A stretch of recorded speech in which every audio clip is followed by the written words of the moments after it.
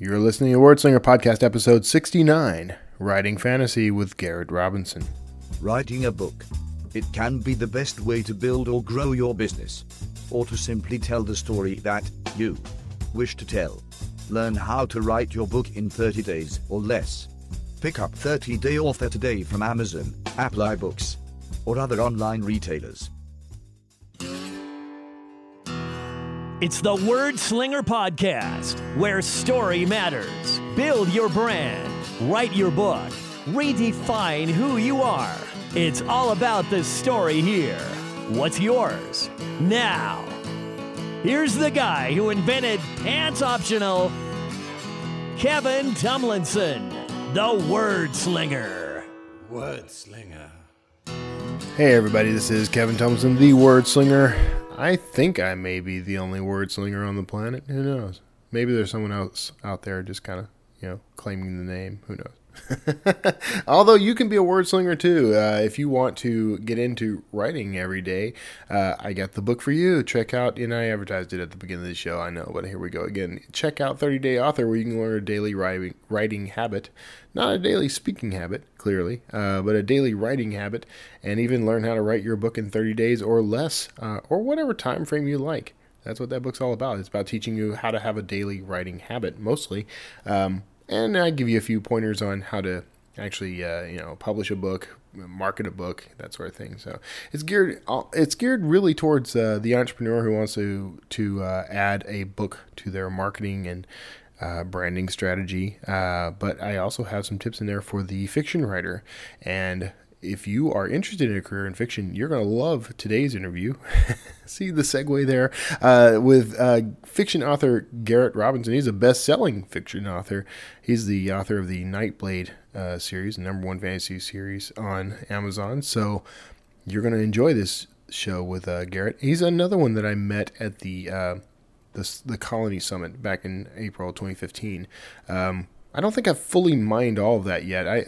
I'm getting close, though, because, I think half my guests over the past 6 months have come out of that summit. So, and I know they're going to have another one, and they're calling it something else now. It's the Smarter Artist Summit, which, sadly, I will miss, but and which is too bad. I really would actually have enjoyed being there, and I think it's going to be a huge event and probably very very useful for anyone attending. So if you happen to have the time and the cash, you should check that out, the Smarter Artist Summit from the guys who bring you self-publishing podcast.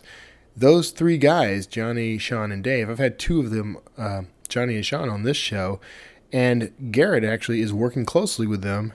He's heading their fantasy imprint now, so you're going to hear all about that in today's episode. Before we get into that, just a brief bit of housekeeping. I do have a newly updated Patreon campaign, and I do have a lofty goal. I want to try to generate about $5,000 a month for the show, so that I can afford to outsource some of the production, but also so that I can grow the show with some of the plans I have for it. So every little dollar you can send my way will help. So if you are enjoying the show, if you are getting a lot out of the show, I'd love it if you'd help support it. Just go to wordslingerpodcast.com, click on the Patreon logo, and if you're on any given Wordslinger podcast episode, there's a big giant button on the home page there, or on the home page, but also on each individual post. So you can go and as little as $1 a month would be very handy. That's like $0.25 per episode, actually. So any amount you decide to give would be fantastic. And to those who are already giving, I really appreciate you. I'm looking forward to the great thing about that is I'm starting to interact with some people who are interested in promoting, helping the show, actually supporting the show. In other ways that you can help support the show, buy the books. Those are really kind of the point of all this. That's why I do all this. As I said, you can pick up 30-Day Author. You can do that at kevintomlinson.com/30-day-author. But you can also pick up any of my fiction books from kevintomlinson.com/books. There's all kinds of stuff available, stories of all types that you might be interested in. I mostly write science fiction and fantasy. I'm actually kind of dipping into a whole new genre right now, which I'll tell you more about later. So enjoy that. All that said and done, in advertisement. Now let's get into the juicy bits. This conversation with Garrett Robinson is a great talk. I'm glad I could have him on the show. I'm watching this guy's career, and he's just skyrocketing. So congratulations, Garrett, on all you're accomplishing and on your #1 fantasy bestseller status. And now, without further ado, Garrett Robinson, all about fantasy. Hey everybody, thanks for tuning in, and today I'm going to chat with yet another person that I met thanks to the self-publishing podcast guys at the Colony Summit back in 2015, and that is Garrett Robinson. He's a best-selling author and YouTuber, which is not a term I can use very well, actually, Garrett. Apparently I'm going to stumble over that. He's the author of the #1 fantasy bestseller, Nightblade, and you may have heard of that. I know I have. I've enjoyed it, so thanks for being on the show, Garrett. Thanks so much for having me. It's good to be here. You know, it was that event was it was kind of a turning point for me. I met so many people, and I've brought practically all of them on the show at this point. I think you're one of the few holdouts at this point. Now you're actually working with the guys from Self Publishing Podcast, right? Yeah, it's pretty fantastic. That was definitely the summit was amazing, and right before that was when Sean had first approached me about officially joining Sterling and Stone. Right. But on that trip was when we met and we hashed out the details, and we've been publishing together ever since. So how does that relationship work? I mean, you continue to write your books as you always would, and what's their input in your process there? Yeah, so Sean is basically right now working kind of as my co-author, but it's a different way than he works with any of the other guys that he writes with. Because when I came up with the idea for Nightblade, it's actually an idea for the entire world. The world is called Underrealm, and there's multiple series in it planned out. Nightblade is just one series that sort of makes up a larger tapestry. It's actually kind of a Marvel construction of a storyline where there are different people who have their own series, like a Captain America comic book and a Thor comic book, and then there is one big, huge, epic conflict in which they are all characters. So that's your Avengers movie or comic book. Yeah, it's like the Civil War, whatever, all the different Marvel conflicts that come up, right? Something along those lines, Secret Wars and all that. Yeah, so Sean and I aren't coming up with the story together because I already kind of know the broad points of the story, but he is helping. Like I write down, okay, here's what needs to happen in the next few books, and I write it all out and I outline it, and he goes through it and he comes up with ideas and suggestions and ways to improve it, and how to make characters more interesting and how to make the plot tie together better. So yeah, so then it's written, and then he goes through it again, helping fix language and make things tighter and more gripping. And then, I go through it again, and then it gets edited, and Sterling and Stone, of course, does, the covers, the publishing, a lot of the promotion, marketing, et cetera, et cetera. That's got to be a huge help. I mean, that's the Oh my thing God. that most authors struggle with the most. So has that been kind of a life changer or what? It's been amazing. It's actually been really, really amazing. The ability to, I've been able to reach out and market sort of beyond my own means, because before, when I was literally doing it all by myself, I couldn't really do much advertising because it costs money. I paid for my first book bub, and at that time it was very hard for me to do that. And then Facebook marketing and all that sort of stuff. I only had a limited amount that I could put into it. Now that stuff is pretty much taken care of, and because it's a positive ROI, it's not like it's not a money sink for Sterling and Stone. It's that thing where you have to have money to make money, and when you can just pay the money in the first place, then the company makes a profit, I make a profit, and everything's golden. Right. So how you guys have kind of almost like a publisher relationship at that point. Yeah, pretty much exactly, except that it's not like Sterling and Stone is the mothership, but the actual imprint is Legendary Books. That's our imprint, and since I am I'm a co-owner of Legendary with Sean. So it's like, yes, Sterling and Stone sort of is the publisher, but it's like being the head of your own publishing company that just belongs to a bigger publishing company. That's actually pretty cool. I talk to people all the time who want to start their own imprints, and I think starting an imprint isn't that tough, but getting the sort of mojo behind it to make it work like that's where it would come in handy to have a Sean Platt and others.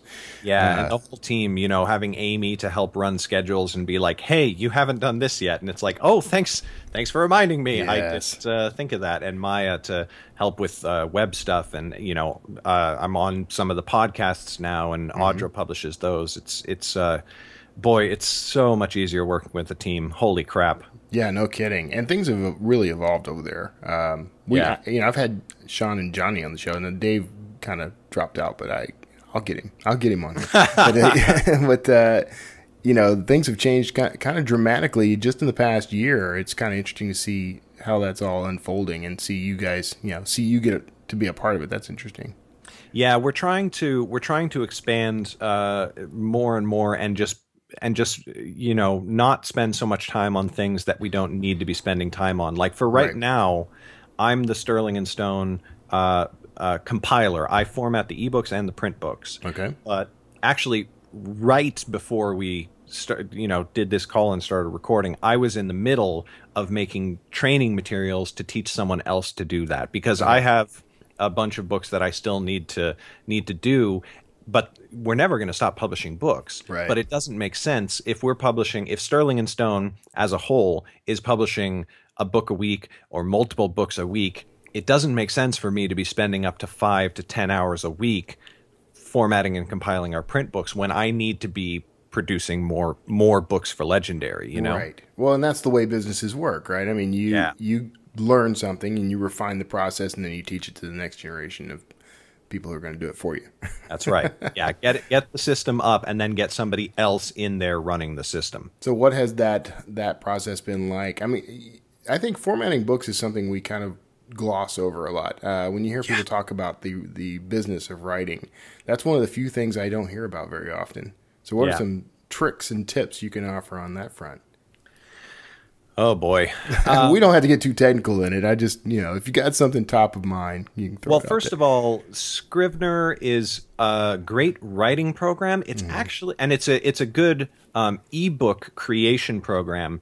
It is not good for creating print files, and neither is Word. That's the two things I see everybody do. They create their print books in Scrivener or in Word, and it's like trying to build a house with stone tools. I mean, you can do it. People did it for a long time, but we have better tools. And so if anybody, first of all, the best thing you can do is hire a print formatter, and you can get one for you. Somebody can create a beautiful print edition of your book for a couple $100. Now, for some people, a couple $100 is kind of steep. Right. So if that's the case, get yourself Adobe InDesign, because that is the industry standard. That's the program everyone uses. And if you're not using that, you're making your job harder, and you just will not end up with a good enough product if you are using something else. Right. That is pretty much that's been the industry standard for a long, long time. I mean, in the ad agency world, that's been the only thing anybody's ever used, as far as I know. Maybe they use something like latex if they were a really low-end shop. Right. So, okay, so InDesign. And now, and I'll just throw it out there for people listening, you can actually get that for fairly cheap if you get the monthly, like, what is it called? The Creative Cloud? Or yeah, exactly. You can get individual programs for $20 a month, or 10 if you're like a student or whatever. But you can also just pay $50 a month, and you get every single Adobe program. So I have that, and I have my video editing software, my Photoshop, my audio software. I have everything. Yeah, same here.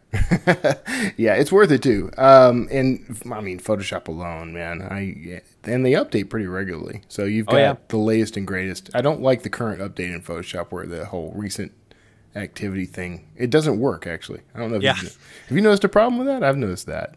I had not that problem, but I had a different problem where Photoshop wouldn't open. But pretty much any time I have a bug, it's either handled very quickly, or I can handle it myself by uninstalling and reinstalling the program, which used to take when you had to buy the entire program, it used to take forever, and now Right. it's through the Creative Cloud client they've got. It's pretty quick. Yeah.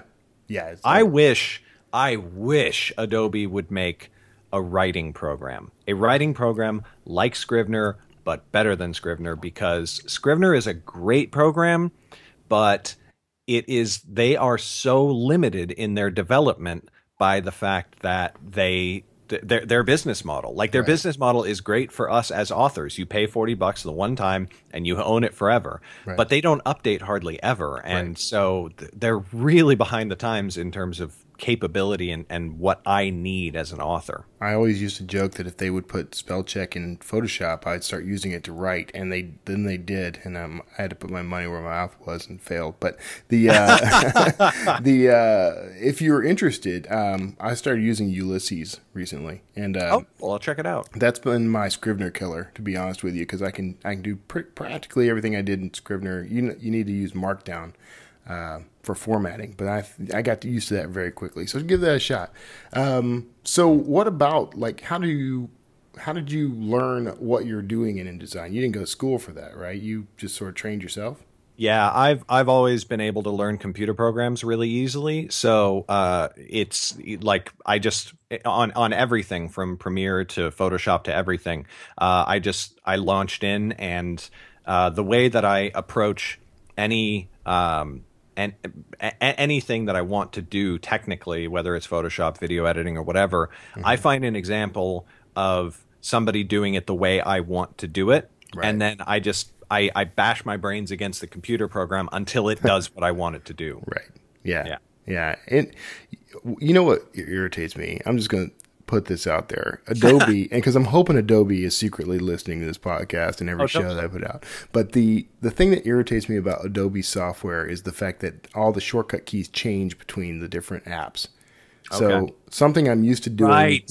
you know what I mean, right? Like if I want to bold text, for example, that one's going to change between apps. I can't do that. I can't use shortcuts in InDesign, for example. So that irritates me. Yeah, anyway. My big one is I have a daily podcast which I record and edit in Adobe Audition, which is it's a great program. It's just that in Premiere, if you want to delete a clip and have everything shift over to fill the gap, it's Option Delete. Right. And if you want to do the same thing in Adobe Audition, it's Shift Delete. And if you hit Option Delete, it deletes your track. Right. So it's like, God damn it. You're right. The number of times I've just almost chucked my computer out the window. I think it's because all those pieces of software were acquired by Adobe through from other groups, and they just never changed any of that stuff. So you like Audition? I tried Audition and didn't really like it that much.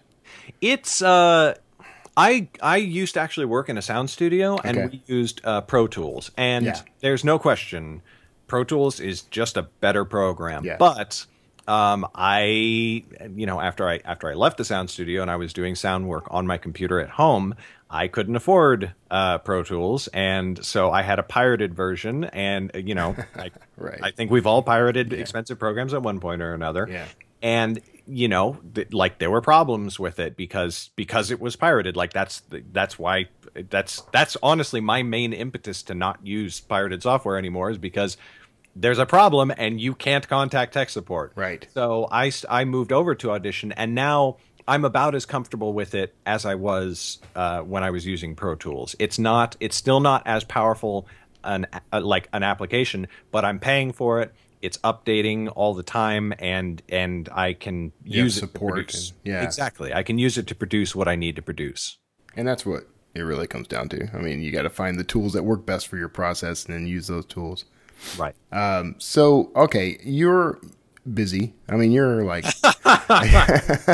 just a little just bit. a little. You're like me, man. You get into so many different things, and I can't follow everything you're doing.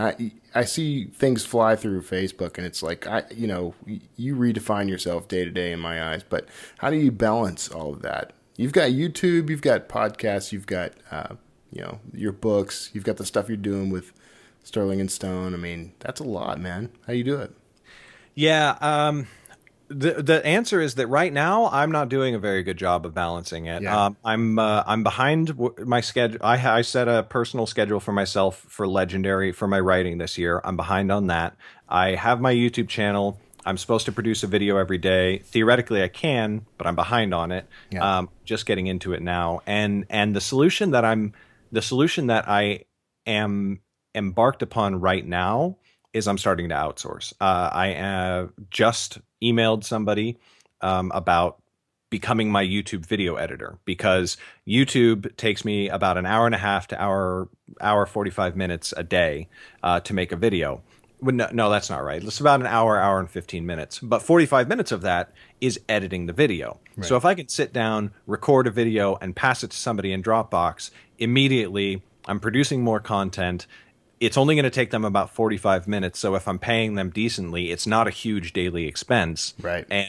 And all of a sudden I'm producing more, I'm being more productive. Same thing on turning over compiling.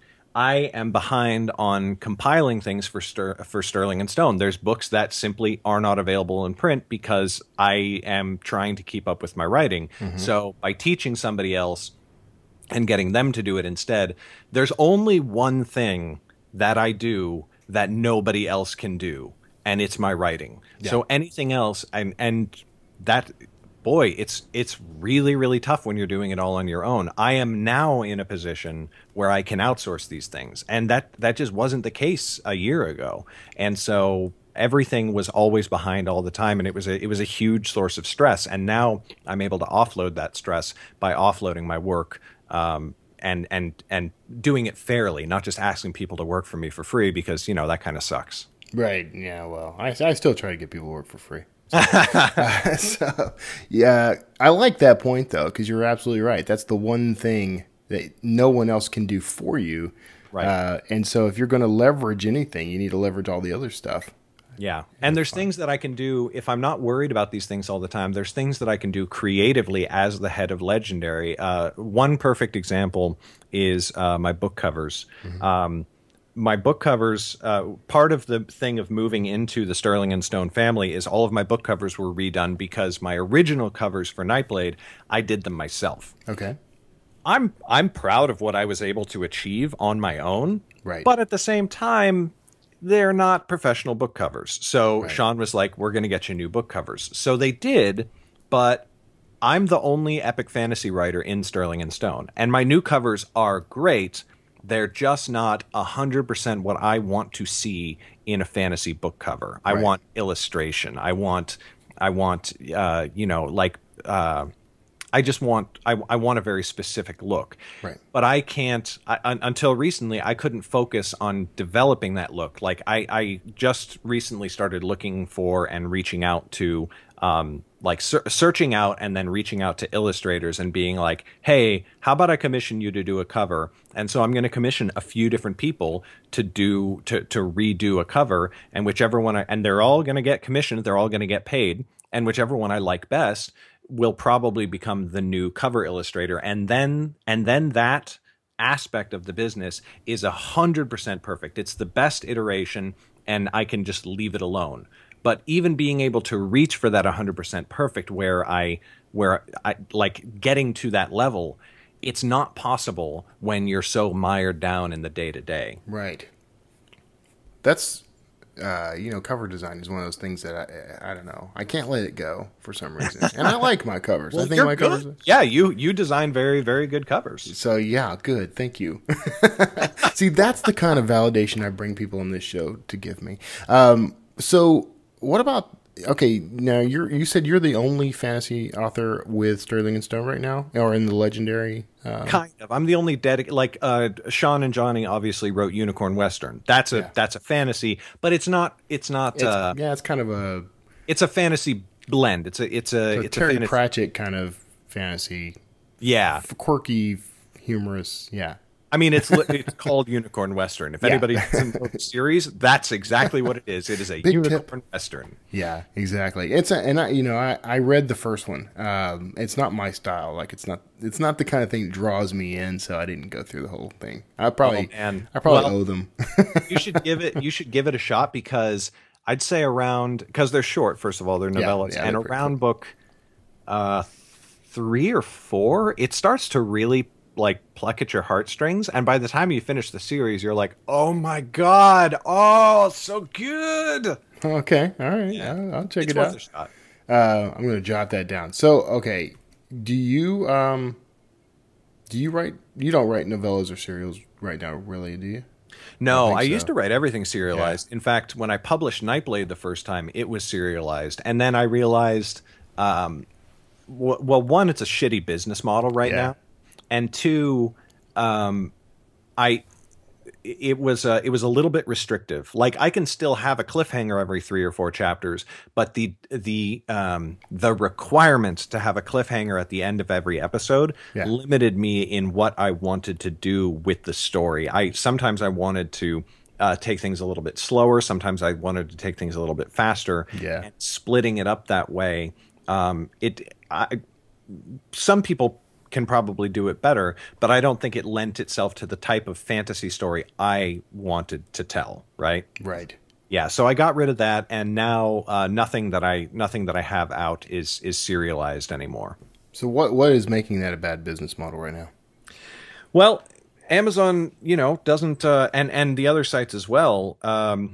If you are serializing a novel, I think it's pretty crappy to charge more than 99 cents for an episode. Right. And if you're charging 99 cents for an episode, you're making half the money that you would if somebody buys it in the bundle. So if they're going to buy it in the bundle anyway, then why do you have the episodes? Unless you're going to mark the episodes up to $2.99, but then that's pretty crappy. And it's just your reviews get split. You can have a bunch of reviews on episode 1. That happened on Nightblade. Nightblade, the first episode, got upwards of actually, I think that's still up as like my lead gen. Nightblade is so it's got like 250 reviews. Right. Holy shnikes, what I wouldn't give to have those reviews on Nightblade, the actual book itself, because that's where I drive my marketing. I would rather have the first book has 150 reviews. If you combine it with the 250 reviews from the episode, that'd be 400 reviews. Yeah. Holy cow, that would be amazing. But I don't, because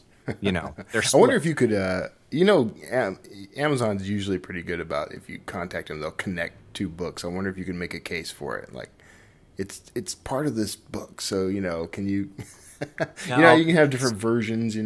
Yeah, but I think I would.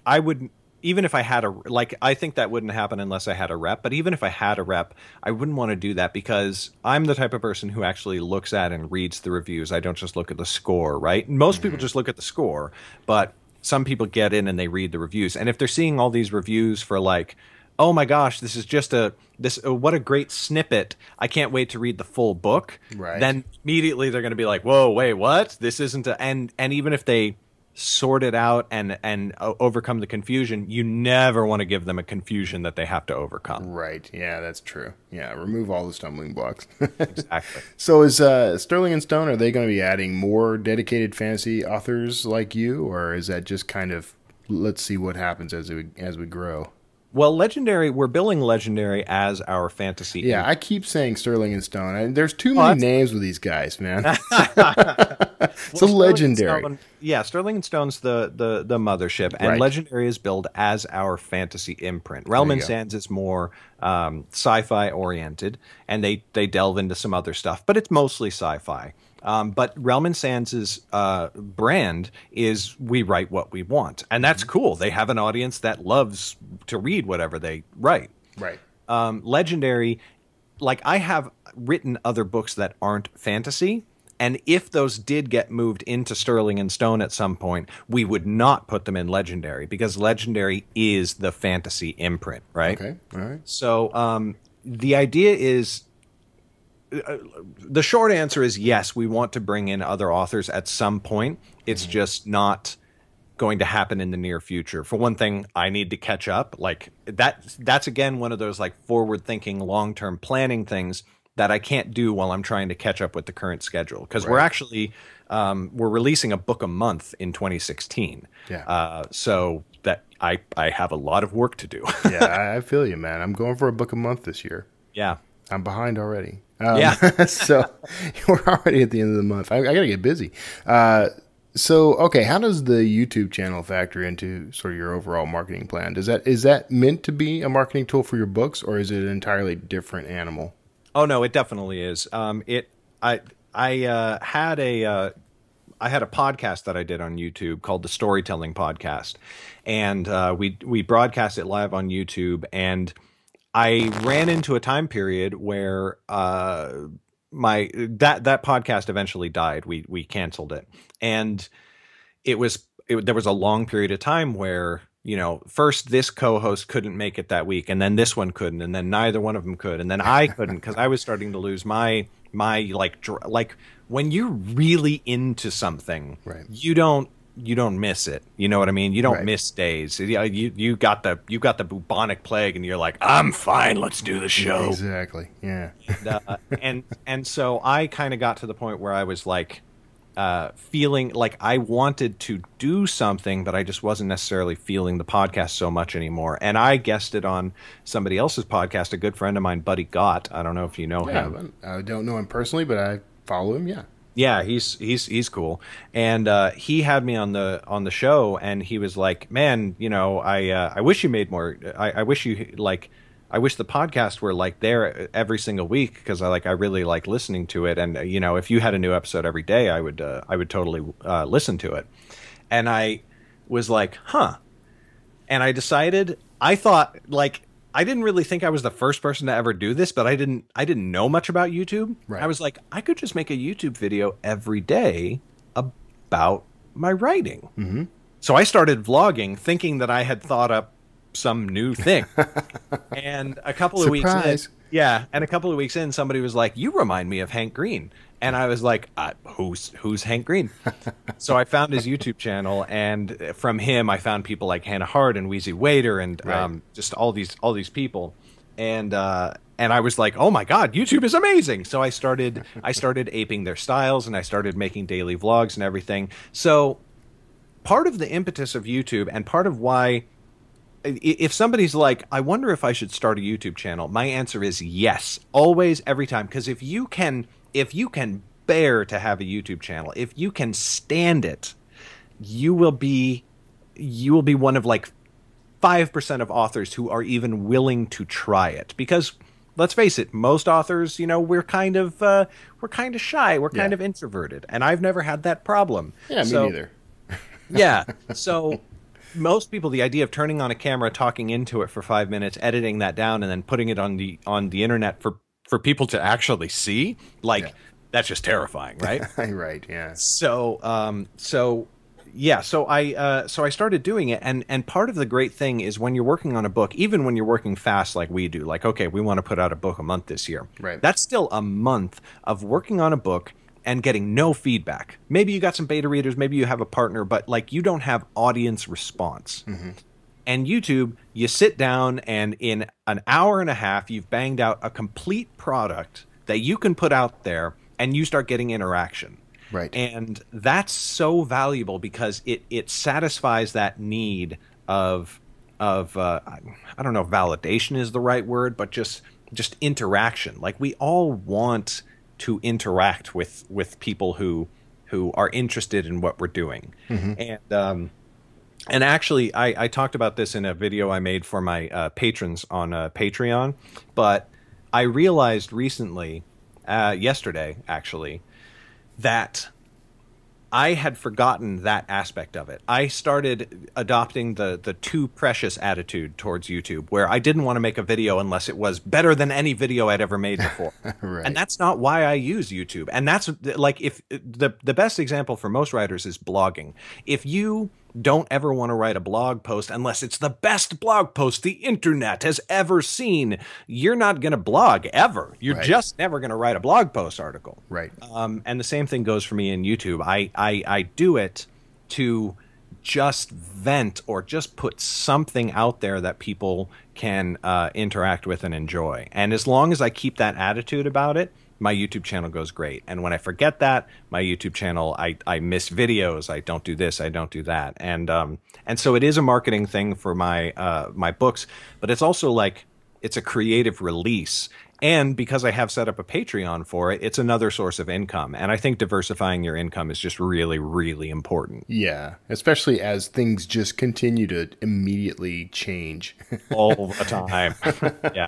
You know, I have a YouTube pathetic channel that I was actually keeping it up for a while, but I dropped out. It just became more work. And I think that's I got the same problem you do, where how do I balance all this crap? But now you're inspiring me. I'm going to have to go back and dust that thing off. And I don't know if I'm going to be able to do anything daily, especially if there's editing involved, but maybe I can just chunk something up there. So are you seeing a lot of transfer from that, though, to your for your sure. books? Yeah, whenever I release a book or I say it's available for pre-order, or now it's out and you can go get it, I email my email list. I post it on social media. I post it on YouTube, and each of those, every place that I post it, I use a different affiliate link so that I can tell where everything's coming from. Right. Yeah. So, so I can, like, YouTube actually converts it. How do I put this? It converts better than my email list. Okay. Based on views. So, but here's the thing about YouTube. If you send your email, right, and let's say you have 3,000 people on your list, and 25% of those people open it, right, or 30% or 35, or I'm up at around 40 usually on my open rates. Right. So YouTube has changed their algorithms the way so many social media sites do. So I have like 2,500 subscribers on YouTube, just under 2,500.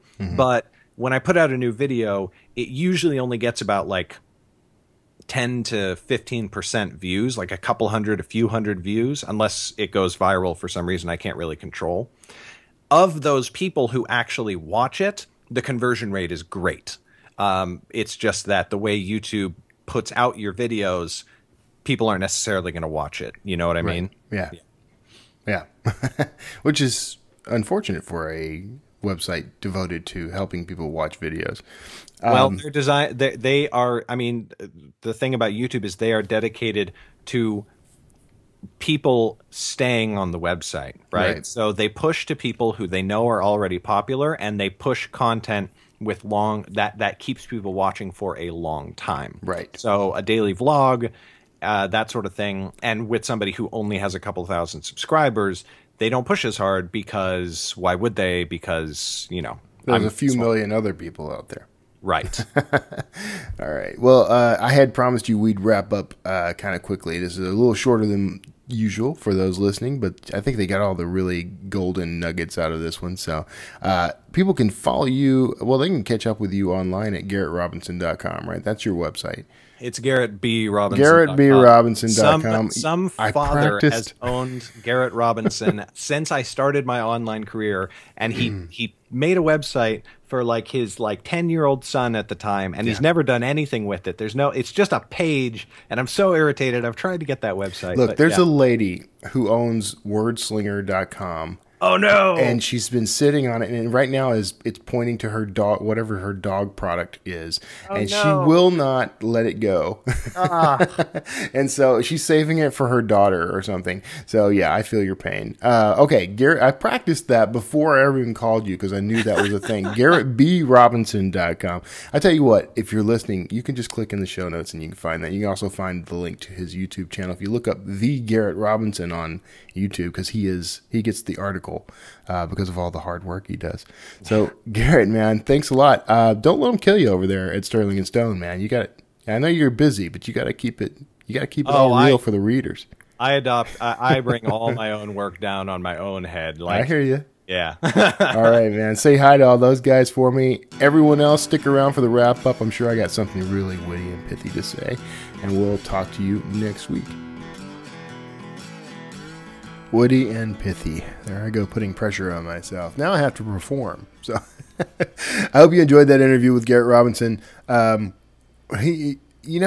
are so many people I know because of the self-publishing podcast guys, and I'll be honest, I even sort of got into podcasting it, in general, because I listened to their show, and I'll put it nicer than, if those guys could do it, I could do it. But it did sort of wake me up to the idea that I could do this, and there's value in doing it. So special thanks to Johnny, Sean, and Dave of the Self-Publishing Podcast. Once again, these guys get more mentions on my show than I think they get on their own. So that was Garrett Robinson. I hope you'll check out his work. His fiction is fantastic. And I'm not typically a fantasy reader, but I do enjoy what he's writing. He's got a very clean style, we'll say. I don't know. That may not be a good way to describe that. I like his style. It's not grungy, down in the dirt kind of stuff. It's more, there's lots of thought behind it. So, does that make sense? Garrett, I'm sorry. I kind of just butchered that whole thing. But the point here is go check out his work. And you won't be alone. #1 fantasy bestseller, man. That's something to aspire to. I mean, that's like Tolkien status right there, right? So, that said, we're going to go ahead and wrap up. One more quick admin thing I just want to mention. Once again, if you are enjoying the show, if you like what you're hearing and you are getting something out of this, I'm looking to up the game. I want to help other people get even more out of WordSlinger. And you can help with that by helping to support the show financially through Patreon first. That's the first way to do it. And if you go to wordslingerpodcast.com and click on the Patreon logo, no matter where you are, really, you'll find that on wordslingerpodcast.com. You can also click on Fund Me, which goes to the same exact page from the menu bar up top, and you can give as little as $1 a month to help support the show and move me toward my $5,000 a month goal, which will help me with producing the show, with growing it. There's a lot that will come out of that. So I appreciate your help for that. I would love to make this show financially self-sufficient. And, it helps justify my time when I can kind of pay myself for my work. I don't know if you know this. Maybe most people don't know this, but I bill myself for time that I spend on things. I do it primarily at the advice of my financial advisor, who said I should do that for tax purposes, which is interesting. I had never thought about it, but it makes quite a bit of sense. I do the work I would pay someone else to do. And if I paid someone else to do it, I would take a tax benefit on that. So, kind of stands to reason, I guess. So, it's not huge. It's not a lot, but it does help. If nothing else, even if I don't get a tax break, I am able to estimate what my overhead is, and it's quite a bit more than I thought. So, just in terms of time, at least, but. I want to show my appreciation to all of you who are already supporting the show, either through Patreon or through purchasing my books. Thank you so much. I really appreciate that. You're a godsend, actually, because without you, what's the point of even being here? And 30-Day Author is another great way to help support the show. I haven't determined the percentage yet, but I have determined that I'm going to take a flat percentage from each sale of 30-Day Author and count it toward the revenue stream for WordSlinger Podcast, since I do advertise that quite a bit here, and it does fit with my audience. I've got another book coming up called 30-Day Podcaster, which if you have ever wanted to start a podcast of your own, you may be interested in.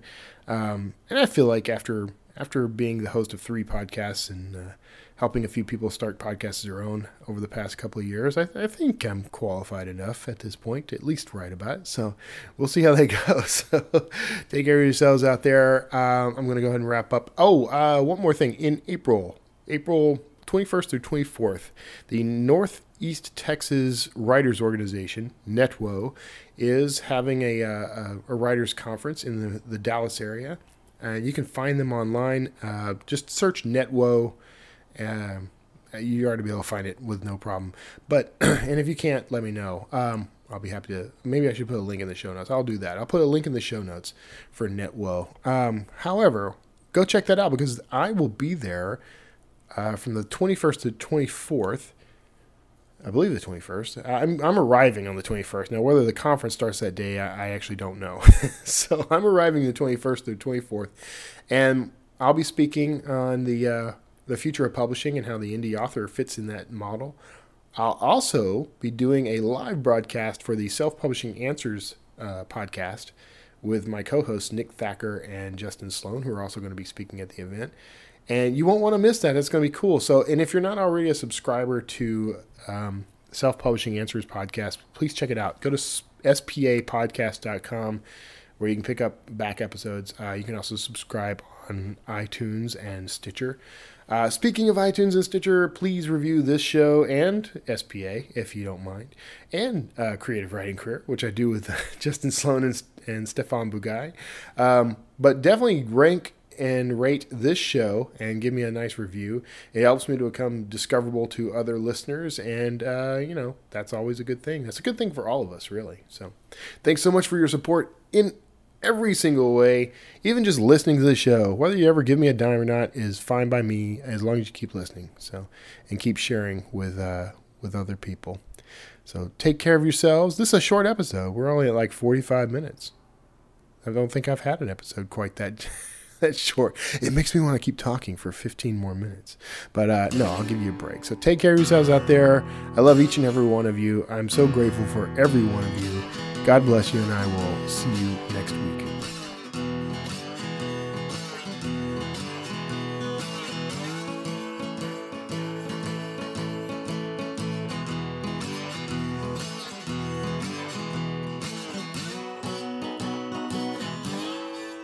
Word Slinger.